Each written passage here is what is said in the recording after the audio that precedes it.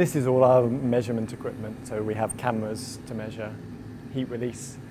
We've got microphones to measure pressure fluctuations.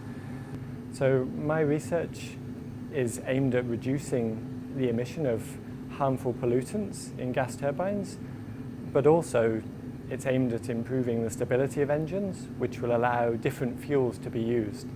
So for example, hydrogen and ammonia are both carbon-free fuels, and if engines could burn these, then we could significantly reduce carbon emissions. So in Norway, a significant proportion of greenhouse gas emissions or carbon emissions come from offshore oil platforms, and one potential route to reducing these would be to use a carbon-free fuel such as hydrogen or ammonia. So my research will help engine manufacturers make the changes necessary to adopt carbon-free fuels and therefore help reduce Norway's greenhouse gas emissions.